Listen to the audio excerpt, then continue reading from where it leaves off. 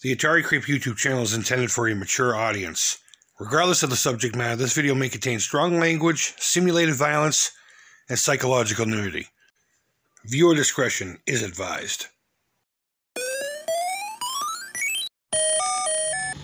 What's up, creepers and geekers? Chris, the Atari Creep. How is everyone doing today? This is it's kind of a sad state of affairs, and I know my area isn't the only one that's experiencing nonsense like this, but what we have here is our local Sears, or at least what fucking used to be our local Sears.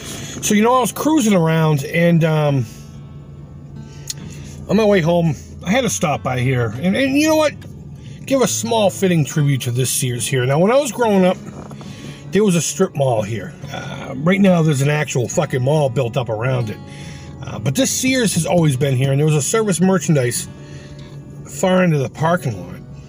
This Sears was a 2-floor Sears. It was a standalone building. Again, there was like a one-level kind of plaza behind it.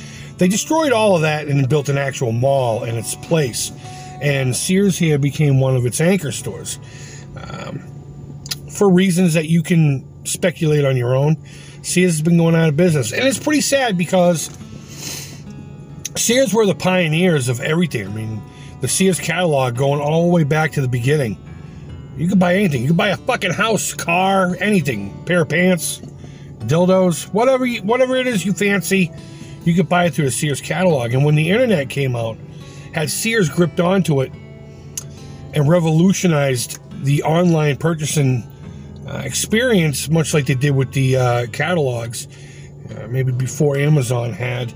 They probably could still be in existence right now, but sadly enough, this is not the only place around here in this country where stuff like this is happening. And the reason it's so significant to talk about this one in particular is because this is where the Creep got all of his Atari stuff.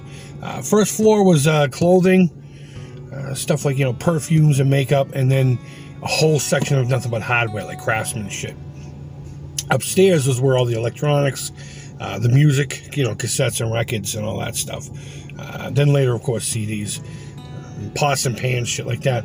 But more importantly, that's where the video game section was. And I can very distinctly remember seeing the black boxes, the Sears Telegames boxes, of course, displayed a lot more prominently than actual Atari branded stuff. And drooling over every little bit of it. And I guarantee you, this is exactly where my Sears Telegames, my Heavy Sixer, came from, and the handful of games that I had for it. And mainly because my parents had a Sears card. We didn't have the money to drop on something big like that. So they charged it, But I thought since I was driving by, and there's a Burger King over here I may or may not go to. I'm not supposed to eat that shit right now.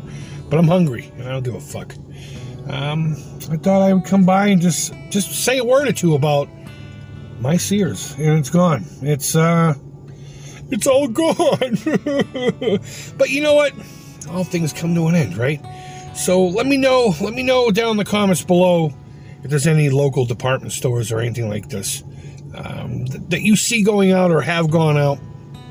It's part of your history as far as, in my case, it was music, clothing, and video games. It sucks. It sucks, but it is what it is, Times change, and so do we. Guys, thank you always so much for watching. I really do appreciate it. Go ahead and leave your feedback. Thumbs up, thumbs down, all feedback to the Creep is positive. And until next time, hope you're doing well. Take care. Creep it real. And bye-bye. Rest in peace, Sears. I'm going to fucking miss you.